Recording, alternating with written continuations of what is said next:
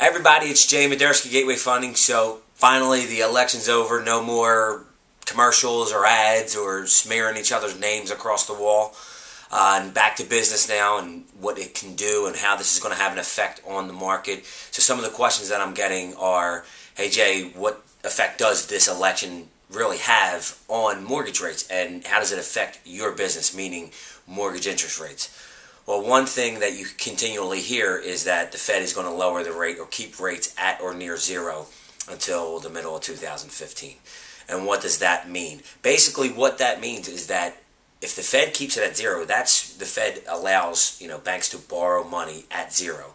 So they borrow, they lend to each other at pretty much a zero interest rate. So that'll keep rates down low. What can make that reverse as far as interest rates going up really comes down to the bond market. What is the bond market doing? So there's some of the things that you can look at. Are banks infusing more money into the economy? At that, you're going to have a lower interest rate. And when the banks start to pull money back because more and more people are using that money or getting mortgages or doing that, you're going to see interest rates go up. So there's some of the things that you need to look at.